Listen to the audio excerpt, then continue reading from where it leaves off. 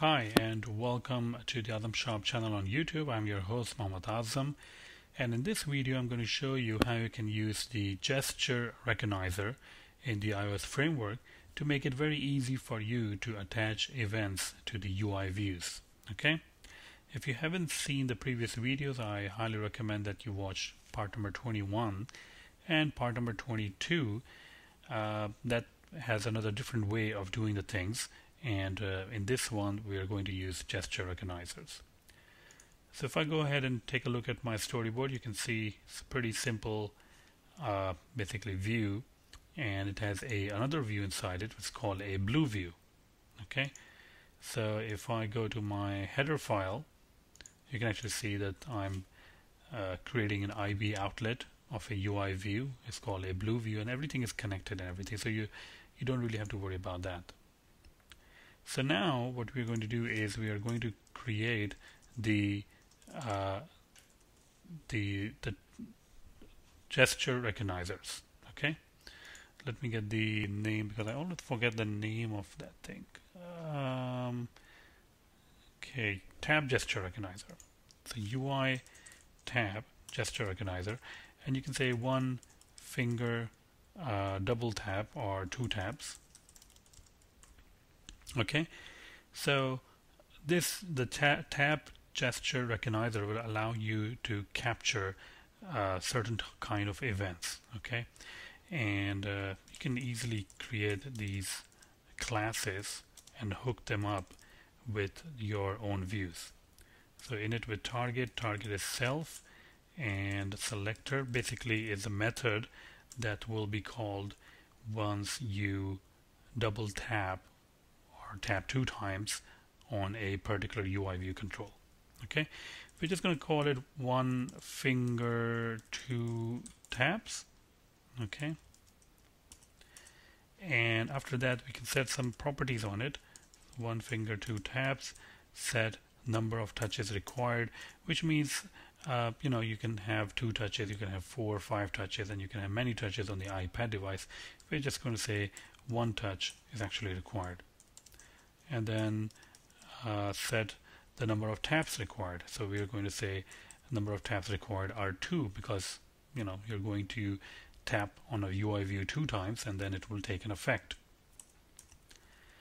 And then I think the last thing is just to hook it up. So I'm just going to say add gesture recognizer, and then we can simply say one finger two taps. So this will hook up your blue view, which is simply a UI view, to receive these two taps basically. So once you double tap on the blue view, it's going to start receiving events, or that event will be fired basically.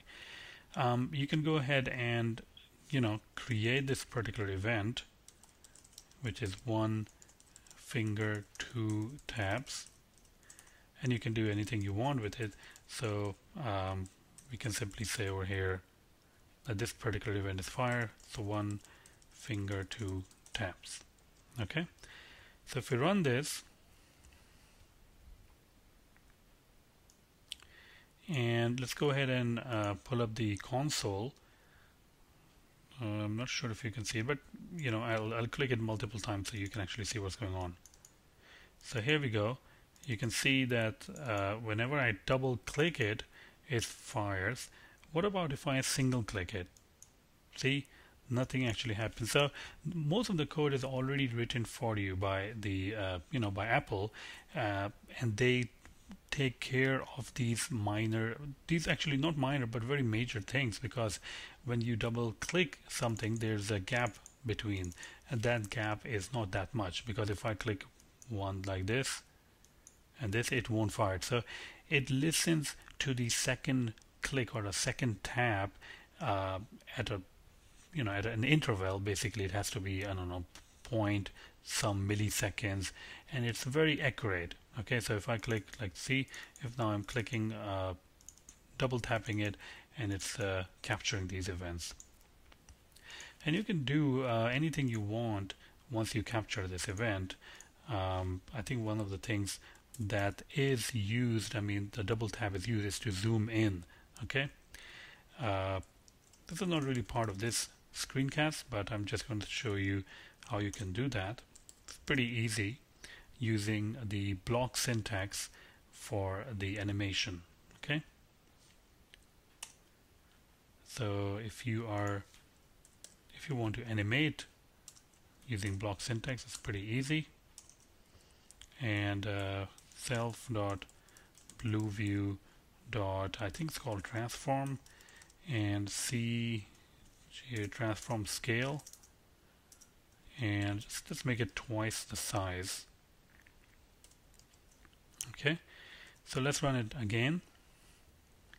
Now instead of actually displaying the message onto the console, we're going to do something visual. So once you click on it 2 times, you can see that there's a gradual animation, and it goes it increases in size. It becomes like 2 times bigger, right? You can have some other events. I mean, you can have UI swipe gesture recognizer, and we can do that. UI swipe gesture recognizer, and now you can swipe from pretty much in any direction, up to down, down to up, left to right, and right to left. So we are going to say 1 finger left swipe, and the syntax is pretty much the same, for all the gesture recognizers. And over here we can also say the selector, and we can say 1 finger left swipe, and I think we can set the direction now. So 1 finger left swipe, swipe, and then UI swipe direction is left. So it will only be called when you are doing a left swipe. Okay. Now in the end, you can simply attach this particular gesture recognizer to the view, and you can say 1 finger left swipe. Let's actually implement this method. And all of this can actually be done from a UI point of view also. So they have the controls that you can simply drag and drop on your interface builder or your the storyboard, and then you can hook it up. But I like to show you behind the scene what actually happens and how you can use these classes to do different things. Okay, so UI view animate with duration 2.0. 2.0 mean 2 seconds basically, and let's actually finish this up. So what you want to do is when you swipe to the left, I'm just going to do a CG rectangle frame, and then CG rectangle make, basically this position, self.blueView.frame.origin.y. Pretty much every other thing will remain the same, and this is size.width and self.blueView.frame.size.height, and then finally we can assign this thing. So self.blue.view set frame, and then we can simply assign the new frame to it. Okay. So let's run this, and let's actually swipe left, and you can actually see that the view now is moving onto the left hand side. If I swipe right, nothing will happen, and now I'm swiping left, but it is already in that position, so it's not going to move anywhere.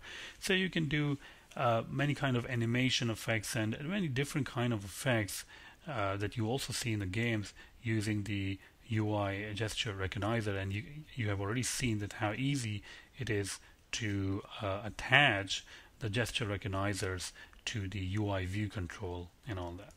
Okay, so I hope you like this video, and if you do and you are interested in contributing, you can always give donations to PayPal at the email address, which is azamsharp@gmail.com. Now I will be writing an article, a very detailed article about the gesture recognizers, and about what I discussed in part number 21 and 22, which was the touches begin event and touches cancel event.